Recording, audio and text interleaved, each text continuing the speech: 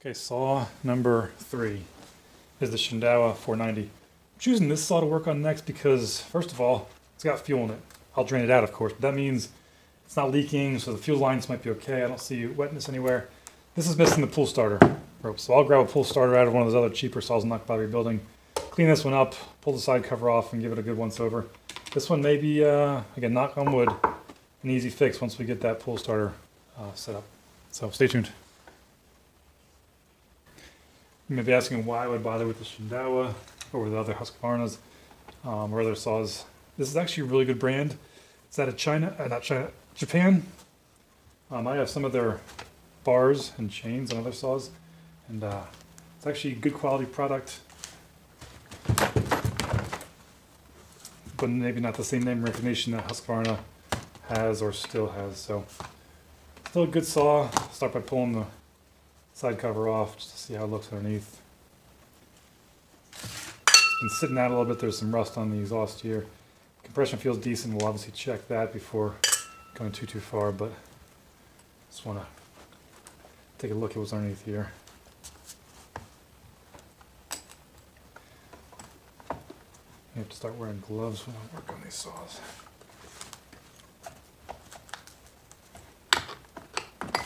Okay.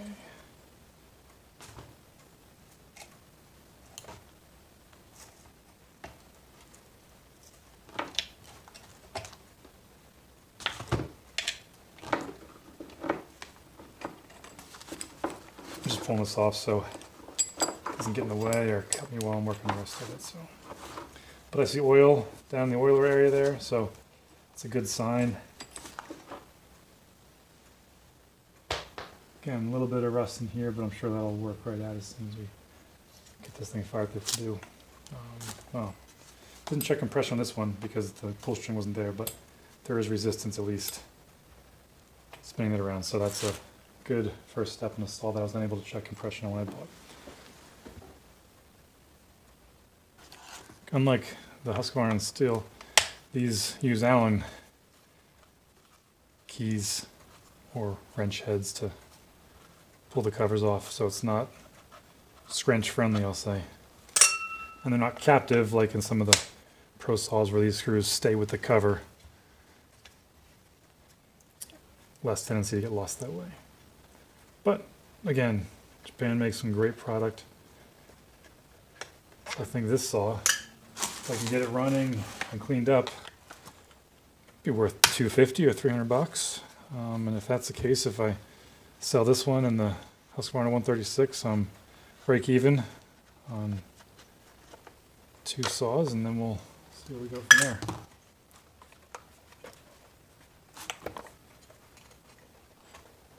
Not sure what this piece is kind of hanging up a little bit. I'm not sure if this is something else up here or not. Okay, so this part appears to unscrew lefty-loosey. I feel like that's coming loose now, so the top should pop off. Again, I've never pulled one of these tops off before, so this is new to me as it is to you right now. We'll see what... Okay. Air filter cover. So that screws into the air filter. Air filter is a little dirty. But I see sawdust on the inside of that. Huh. That's no good. Figure out what's going on. This air filter needs an extra sock on it or something, but that means it was sucking sawdust in to the engine. Hopefully it didn't cause any damage.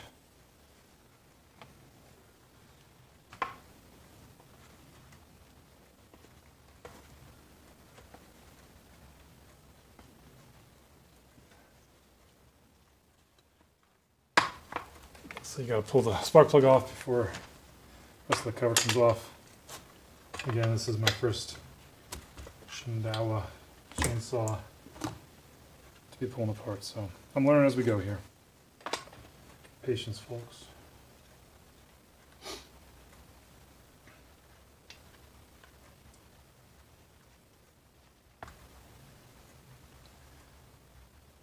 It's alright.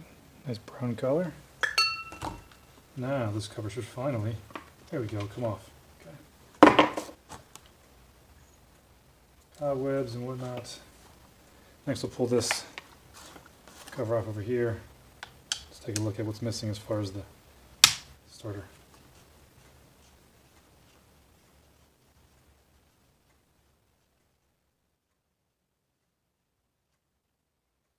I don't know much about Shindaiwa, so I can't even fill this empty airspace with anything knowledgeable about Shindaiwa.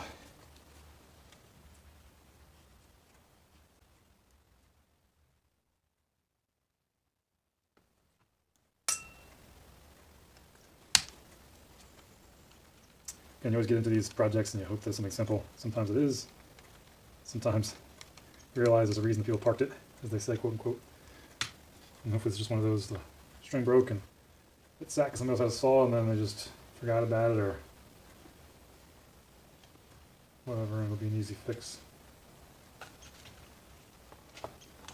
Okay.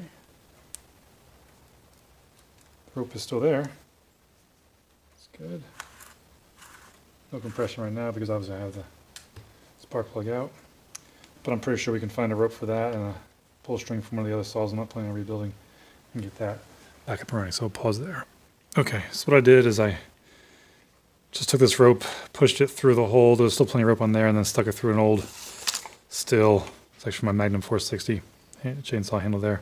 This doesn't fit right, but at least we can get a compression reading and see how it goes. There's a little oil leak right in here. I'm not sure if it's bar oil. Most likely is. It's pretty dirty in here. This saw has seen some use. And we'll definitely clean out the air filter and get a good compression reading. But for now, we'll stick this recoil cover back on. Let's see what happens.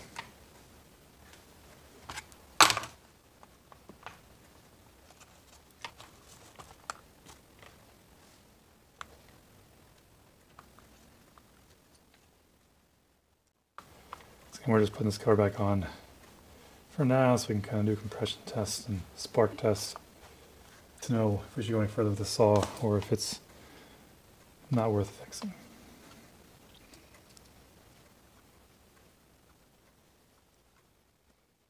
And then if it runs good, we'll check the oiler and clean up everything and go from there.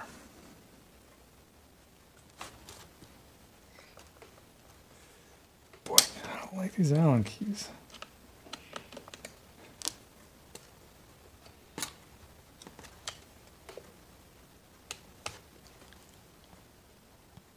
Okay, let's check spark. Let's see what this cover says. It should be on and off. Let's see. Run is right here, stops there, so this should be run. Okay. See, good spark. Step one, check. Okay, compression test. Let's see how this goes. Boy. Oh, that wasn't a big enough knot, I guess. Okay, let's try that one again.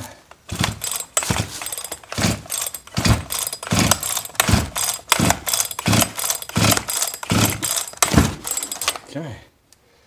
High compression 150. This thing is not holding for some reason, but it's holding. It's getting good compression, so I think we're good there.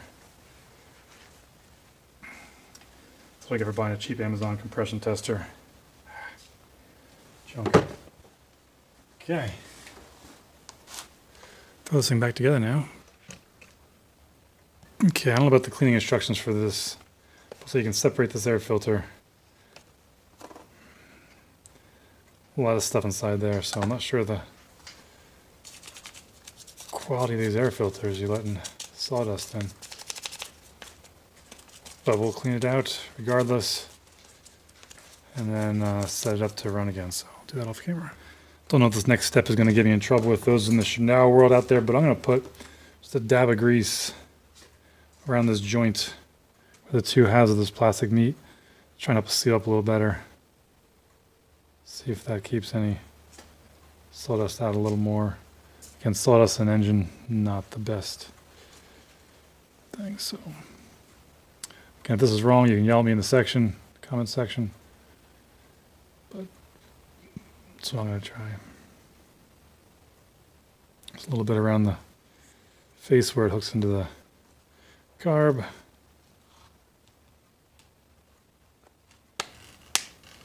Okay, back together. Daddy.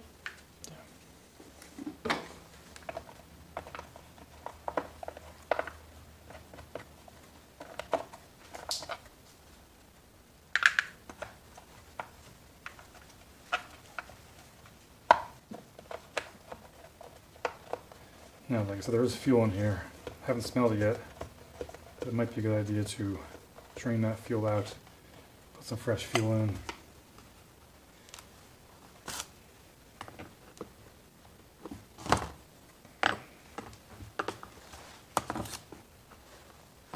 Take a smell. No. It smells a little old, but see if it'll fire with that fuel in there. Okay. That being said, we're ready. Let's see if the Shindaiwa starts up. Whoa, buddy, what do you think about that, huh?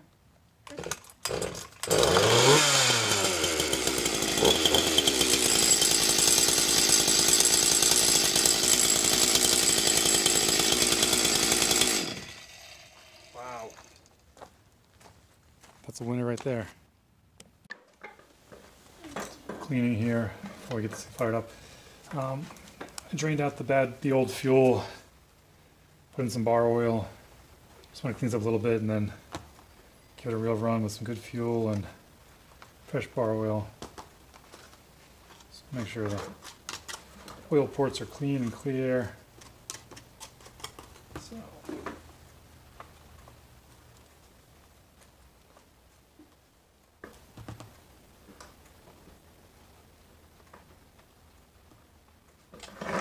Well, that comes out right there.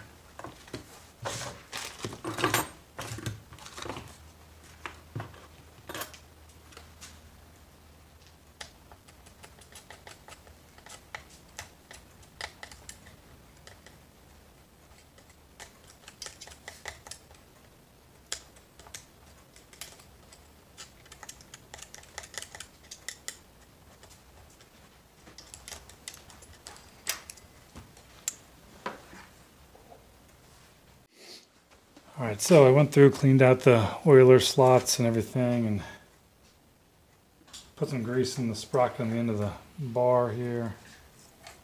So put this chain around the sprocket first. Then through the bar.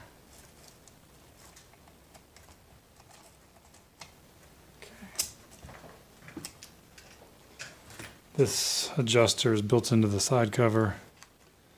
Make sure that lines up. Put this in there.